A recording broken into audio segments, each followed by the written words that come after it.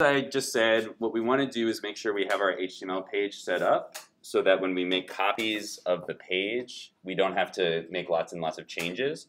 We can always change our CSS because our one CSS style sheet will apply to all the pages. But now we want to create this interactive story where we're going to have at least 5 different parts to the story. And so I want to make sure I'm going to be duplicating my index.html page a bunch. The about page I'll probably not worry about as much because I'll probably put my citations in there. So I'll probably ignore the about page. I forget what this example page. Oh, I was just demonstrating Emmet, so I'm just going to go ahead and delete this file. So I'm going to have a bunch of different pages, and I'll probably make a folder for them just to make it more organized.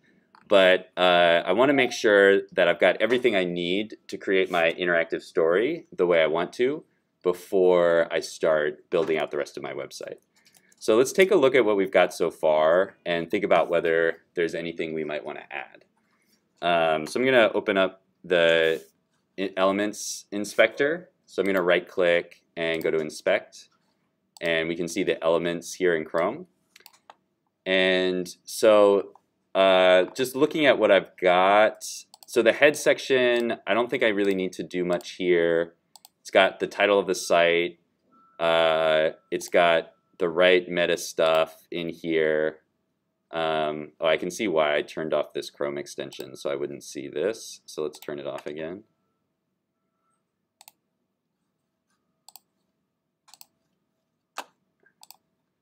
Okay. Then I've got my link to my style sheet. So all of that looks good. I'm not going to worry too much about this. The body, I have a container.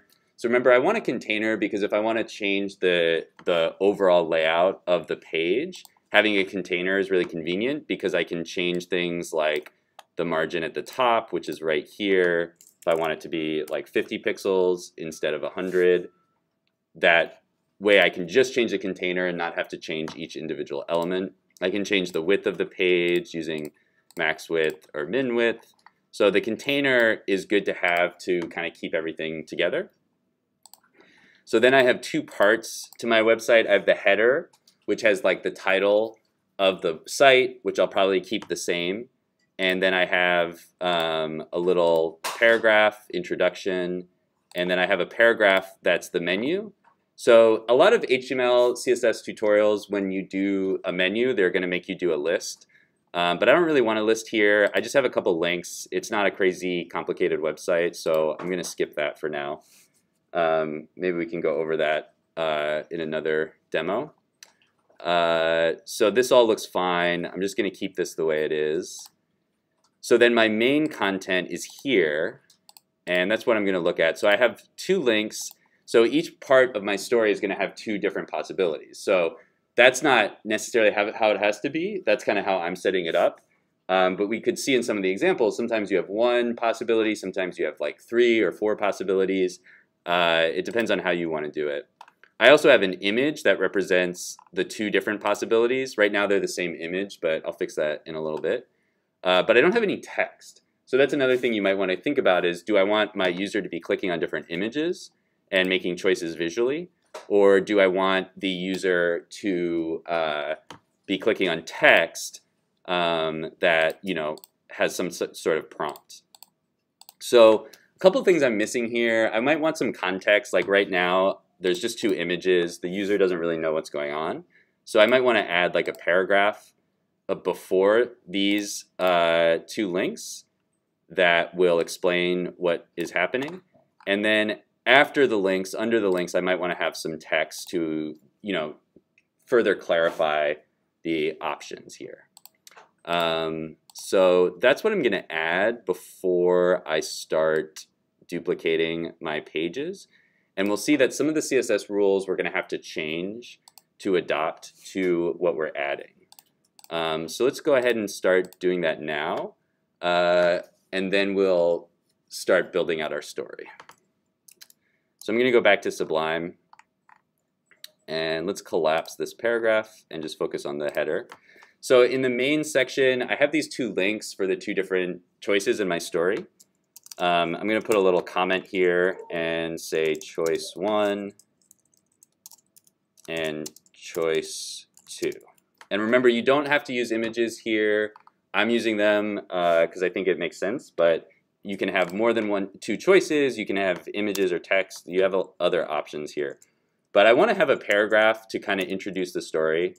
So let's start our story. So I'm going to say, once upon a time, there was a bird named Jerry. And so we have this little bird here. I might move these images, but I'm just going to go with this. And so then we have to give the user a choice. So just like in the example story, we can give the user a choice of the setting to start out with. So Jerry lived in, and then we'll have a couple choices here. So when I refresh my page, notice now my layout is kind of messed up because I had that grid set up for my main section. So I have this paragraph here now. And so when something like this happens with HTML, what we have to do is add more elements to organize our content.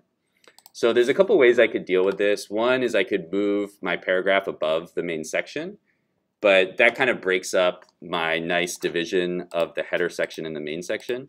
So the other thing I can do is make a new section for my choices and have my paragraph come before that. And then I can apply this grid rule for my main section to my choices. So let's try that setup. You could also just get rid of the grid altogether. You don't really need a grid here. I was just using that to put our images next to each other. So if I take out my grid rule altogether, then I just have, you know, a couple choices, but it kind of takes a while to scroll down the page and see everything that's going on. So what I'm going to do instead is update my layout and update my rules a little bit. Okay, so I have my main section here. It ends down here. I have my intro paragraph. And so now let's make a new section inside of my main section that holds my two choices. So I'm going to make a div and give it the ID choices. So I can use that ID to select this div in my CSS. And then remember, once I create a new content section, I need to indent everything below here. So the fast way to do it is select everything and hit Command and bracket and move it over. But it's also pretty fast just to go to the beginning of each line and hit the Tab button to move everything into this new section. And then if I hit Enter and I close that div in Sublime, notice that Sublime actually matches this div to this div. It knows that I've created this new section. And if I close this section, now we can see my div choices here.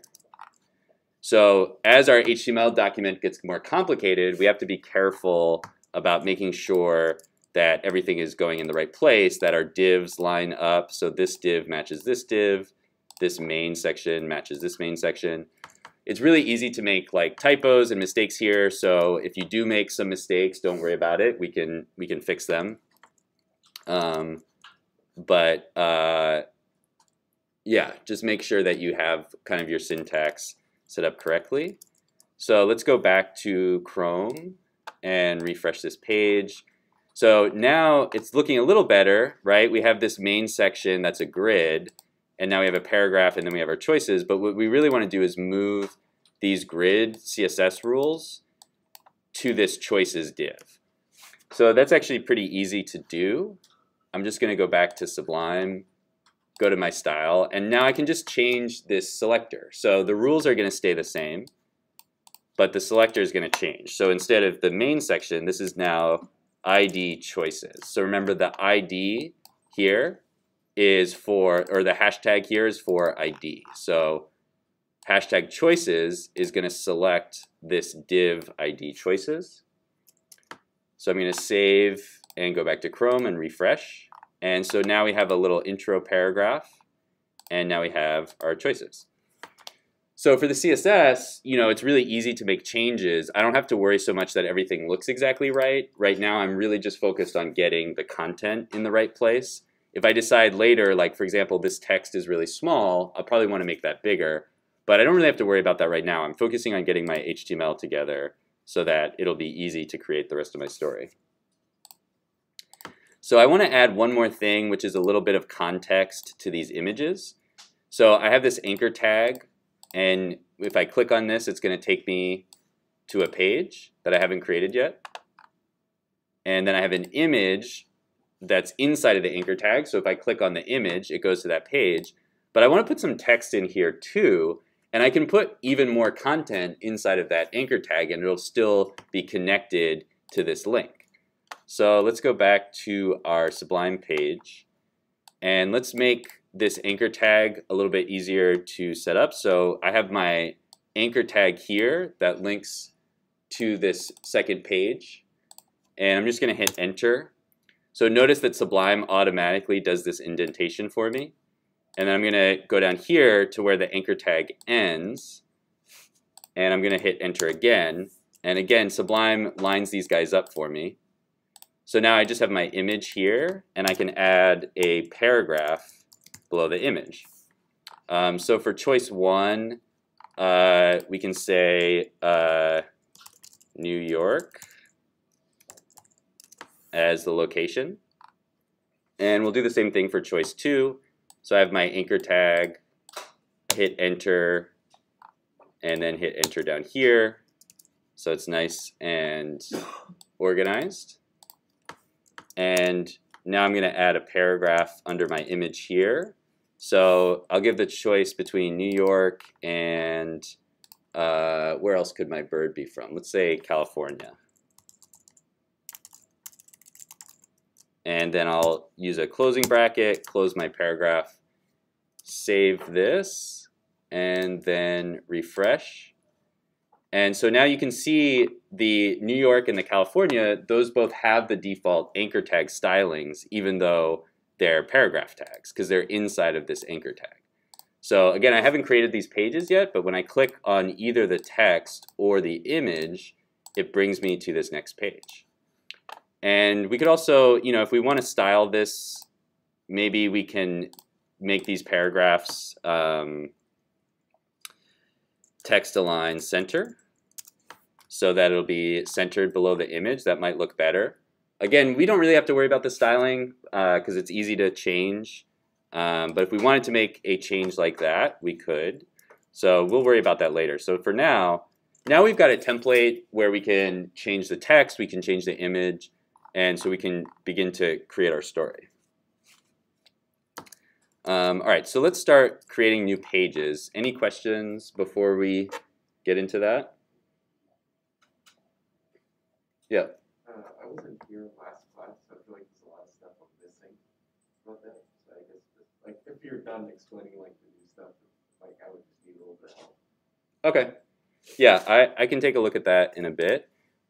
So I probably posted the video. So I could just watch the video. Yeah. So from last week, this is the HTML intro video, and you can see the HTML that we wrote last week here. And this is the CSS that we wrote last week. This is another video on more HTML. This is a video on CSS. So all the stuff that we covered last week is here. But you can also just grab this code if you want to just start from here. So yeah, all of that stuff is on the Discord. But I can take a look later as well. Any other questions? Okay. So now I have this basic HTML template, and I want to map out the rest of my story. And I want to think a little bit about what the story is going to be before I start creating the different parts. So I'm going to actually make a little map in Photoshop.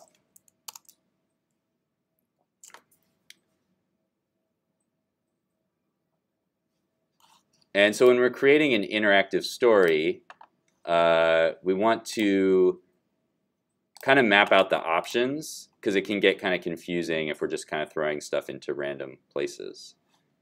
Okay.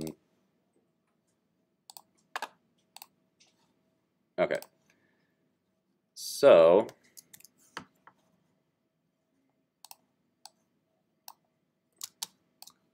say this is our HTML page.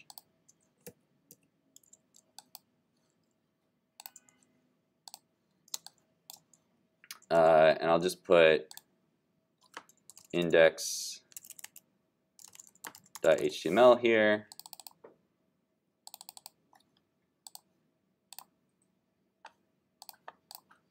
And I guess we don't really need the rectangle to be this big.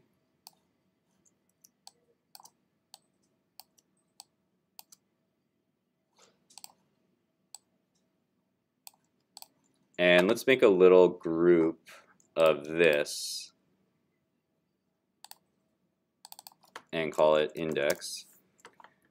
So when we're mapping out our story, we can start with the index, and then we can have like choices. So I'm going to duplicate this index group a couple times.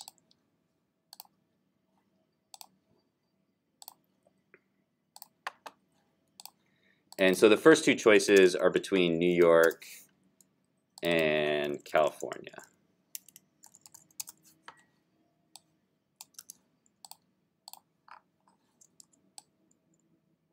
Okay, why won't it let me grab the group?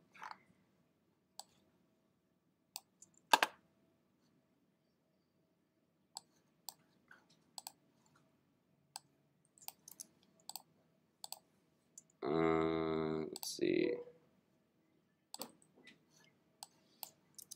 Okay, that's annoying. How do I get it to let me just grab the group? I feel like this is supposed to happen by default.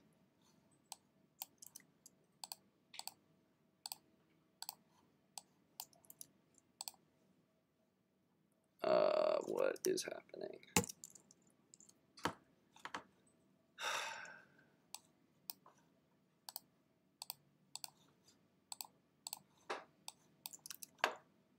Okay.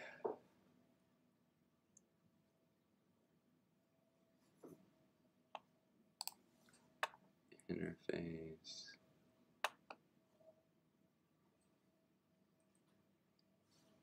Okay. I don't know why it's not letting me do that, so I'm just going to do this by hand.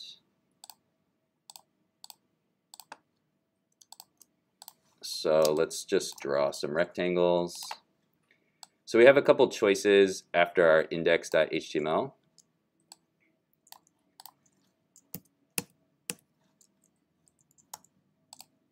So we have New York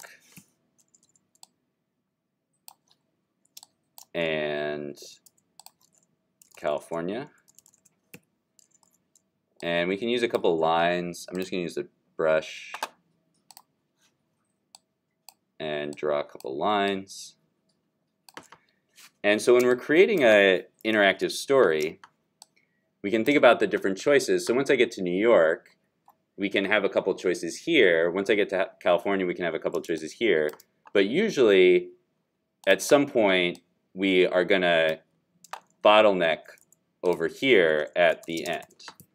And so regardless of what path the user takes, we usually want to end up somewhere over here. And so we can reuse choices. It depends on how complicated you want to make things. Like sometimes things can be really complex. There's a good example of this from, this is from my video game class, but let me just pull it up real quick.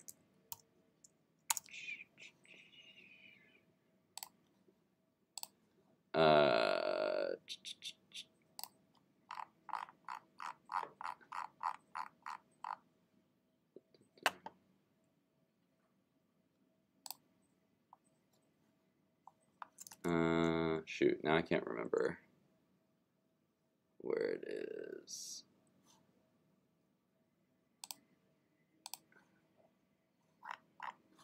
Maybe it's, oh, it's in here.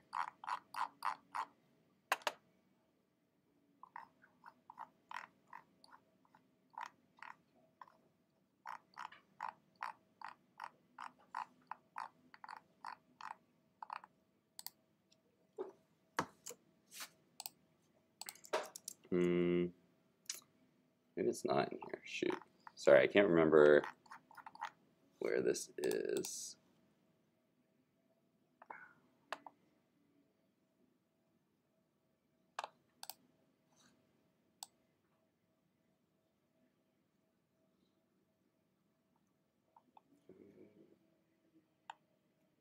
There it is. Okay.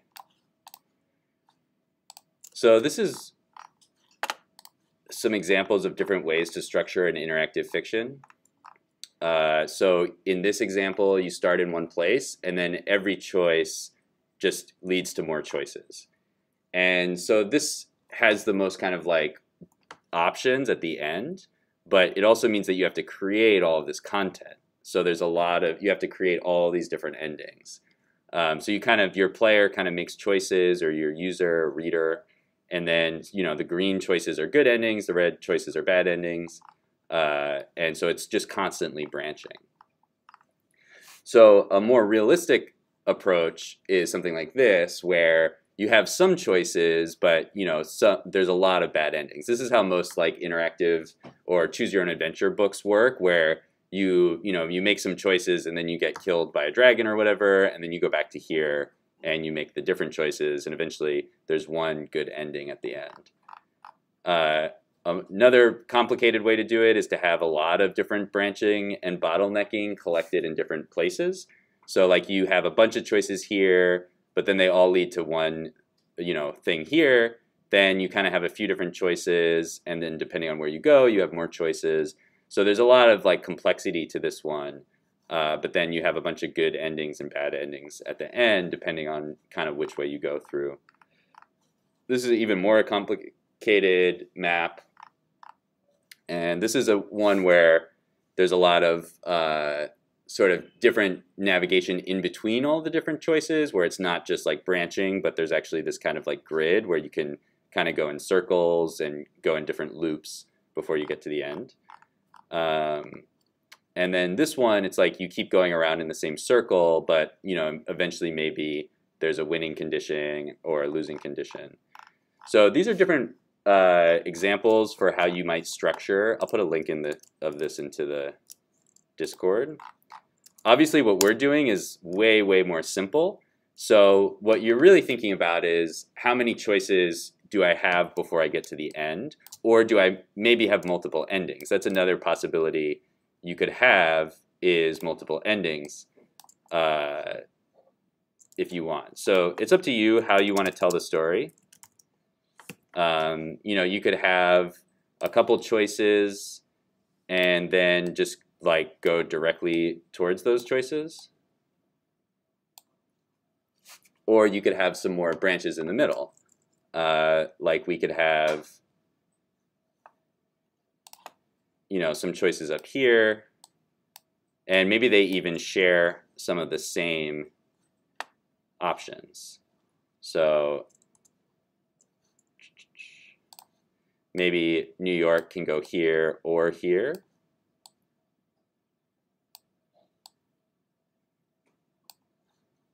California maybe can go here or here. Maybe this only goes here, or maybe this has multiple options. So there's a lot of different choices you could make about how to structure the story. So let's just do a simple version of this. We'll just give the player a few choices.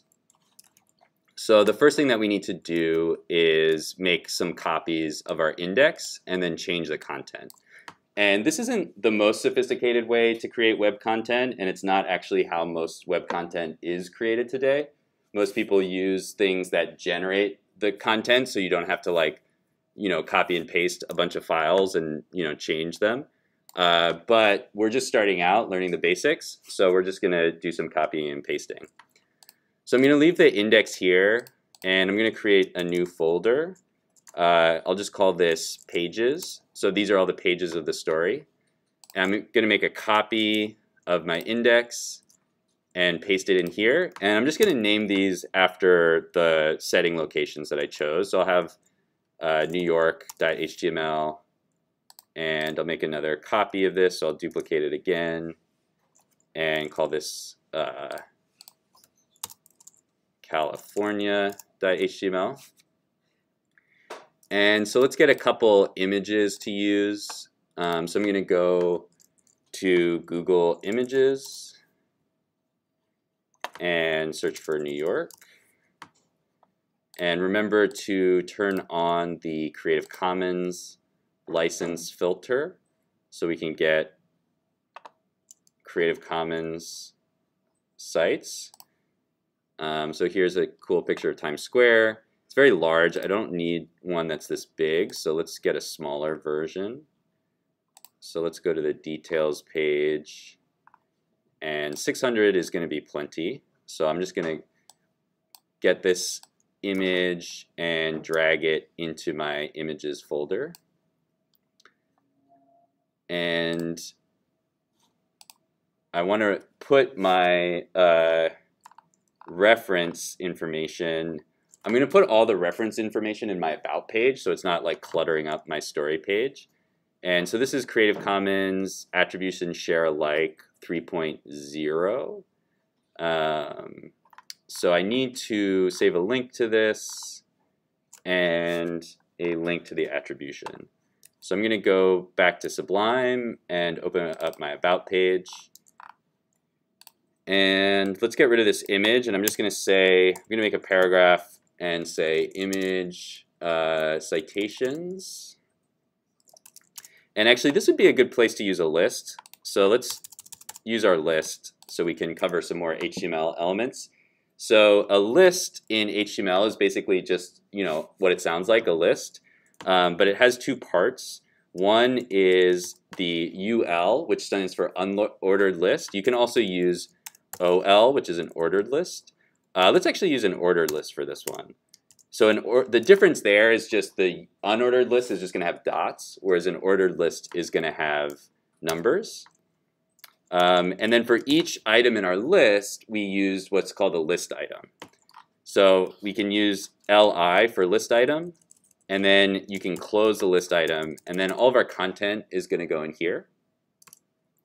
So let's get the name of this image. Let's see.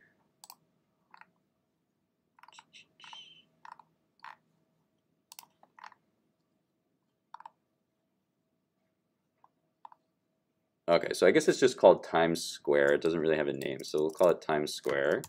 So I'll put Times Square by Tara Bass. And then I'll put the Creative Commons info here, and then a link to the image. So for this one, I can use an anchor tag inside of my list item. So I'll put an A anchor tag href, and then paste in that link that I just copied there. And I'll put source here so I don't have to put the whole thing. And I think that should look okay. And then remember for an external link, so this is an external link, we know because it starts with the HTTPS. I want to make sure that this opens in a different window. So I'm going to say target equals underscore blank. So let's look at how that looks on the page. I'll go back to my website and go to the About page. Oh, and I didn't add the style sheet here. Oh, and I misspelled source. So to add my style sheet, so on about.html, just scroll back up to the head section, and I just need to use the link tag for this. And you can see Sublime is filling in the content here, so I'll just hit enter. And then the href just has to point to style.css, and you can see it right there, style.css. So now if I go back to Chrome, we see those styles. And I don't have a container on this one. I didn't add the container. So let's put the container around this content so it matches the other pages. So I'm just going to make a new div, id equals container. And so remember, when I create a new section, I need to indent everything in here so it looks right. So I'm just going to indent everything over 1. until I get to the end of that section, and then I'm just going to close this container.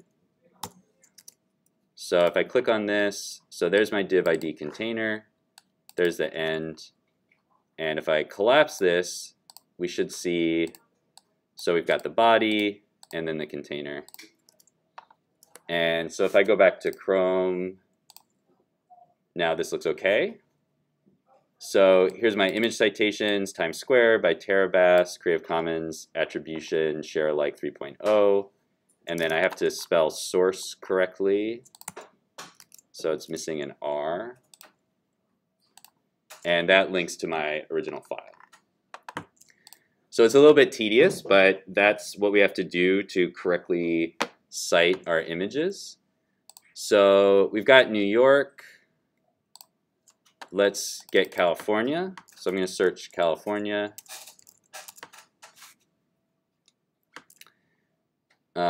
And again, I have to make sure to be looking for Creative Commons. And let's see. This Hollywood photo is pretty good representation of California, so let's get that one. So this is public domain, so I don't actually even have to do the license for this one, but I will just to make sure to, okay, it wants me to download this. I'm just gonna steal it. Or it wants me to sign in to download this. Oh, it won't let me do it. Okay, let's see, what can I do? I have to create an account. I don't really want an account here. Okay, let's see if I can open image in tab. There we go. Okay, so I'll just drag that here. I'm going to call this california.jpg. I'm going to call this New York.jpg. And so then we can add the citation information for this image. So let's see.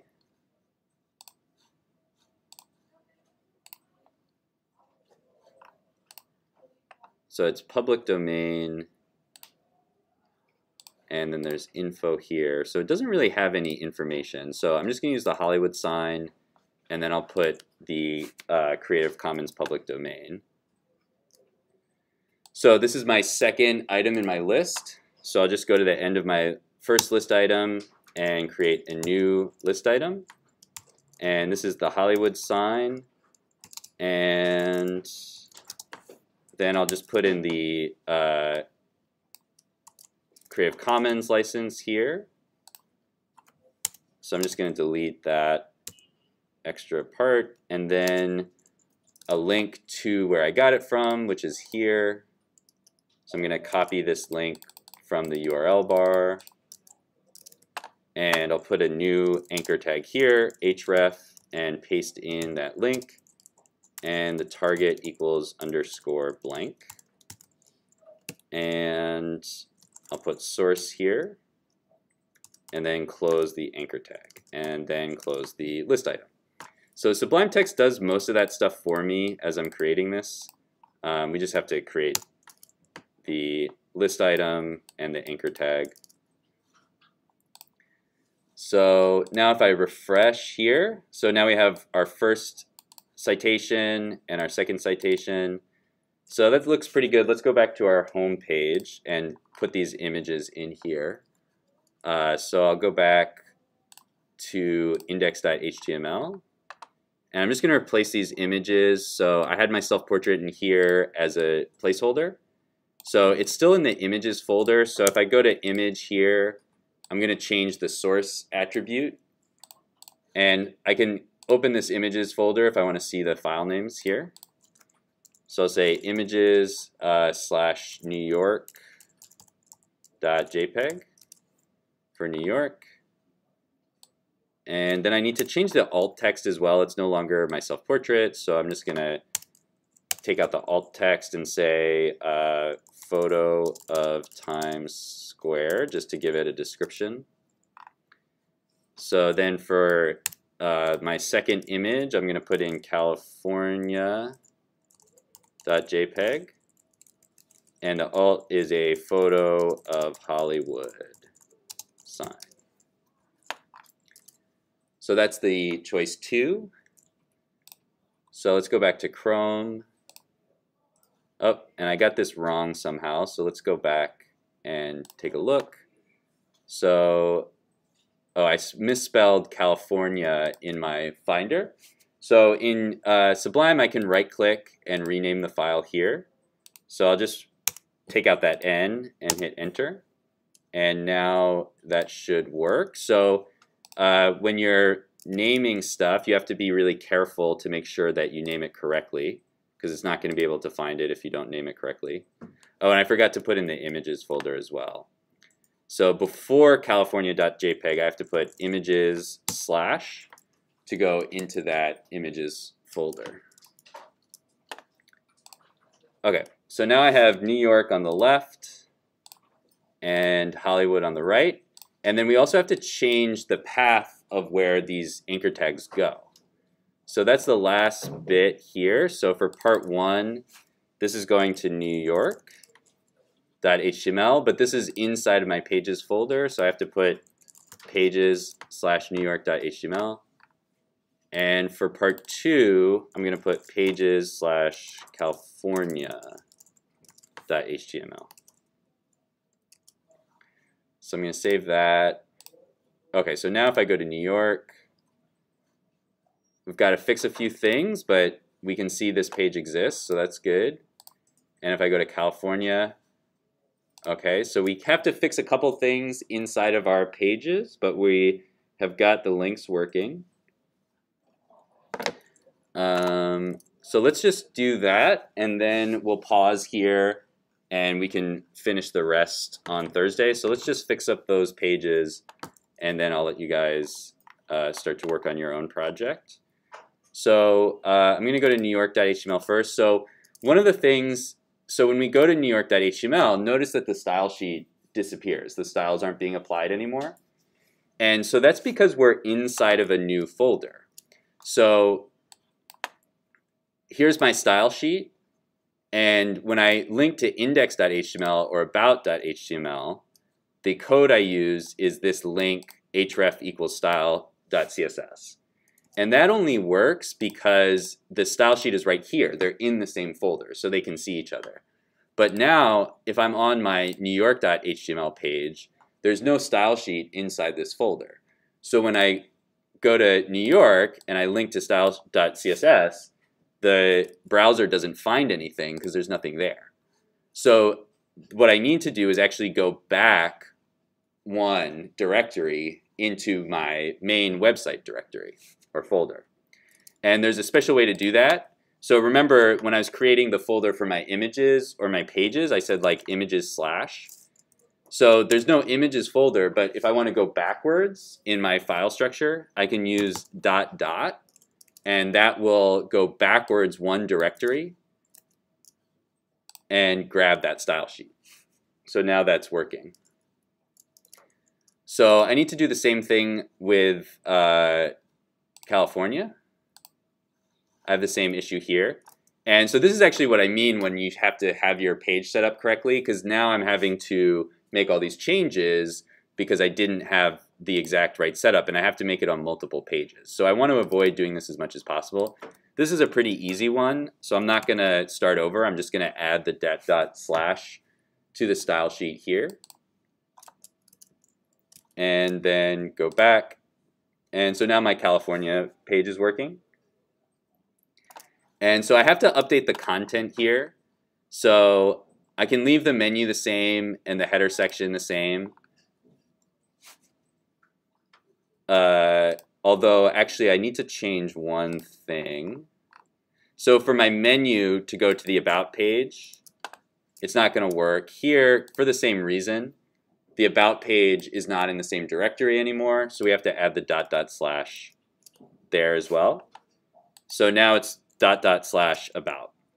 And since we're here, let's actually add a back button as well so we can navigate around. So I'll just say ... index.html, oops, and call this back. and then close that link. So that way I can go back to the beginning. And let's fix that. So I'm just going to copy this and paste it into New York.html so I don't have to rewrite the whole thing. So it has the same internal link here that I have to fix, and if I just paste that, now we have the back button as well. So now I should be able to navigate around my page. So if I go back, I'm on index.html, here's New York.html, and here's California.html. Okay, so now I actually have to update the content on these two pages. So for now, while I'm figuring out the story, I'm just going to delete the content I have here, and I'll fill that in later. So I'm just going to delete all of that content.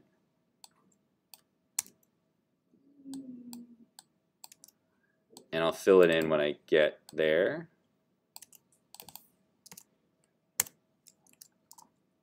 And for this main paragraph, I can change that. So I'll say, in New York, Jerry.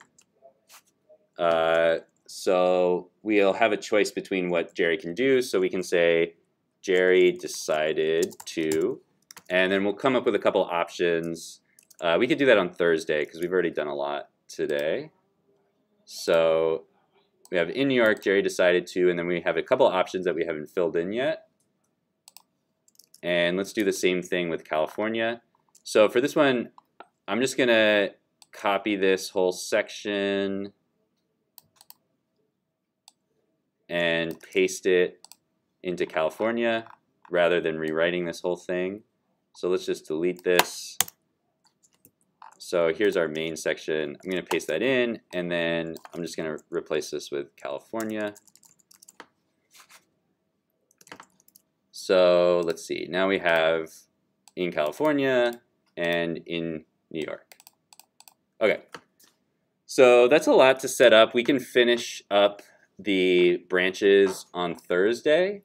I'm going to let's see. I'll make a zip of this project and put it on the Discord so you guys can look at the code more closely.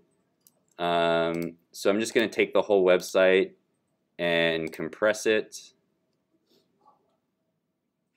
and I'll call this website v1 in case we need to make more of them. And so last week I just posted the code on the Discord, but there's a lot of stuff in there now, so I'm just going to put this whole thing in here. So if you guys want to download that, you can take a look at the different files and get the code from there, and start adding in your own content. Okay.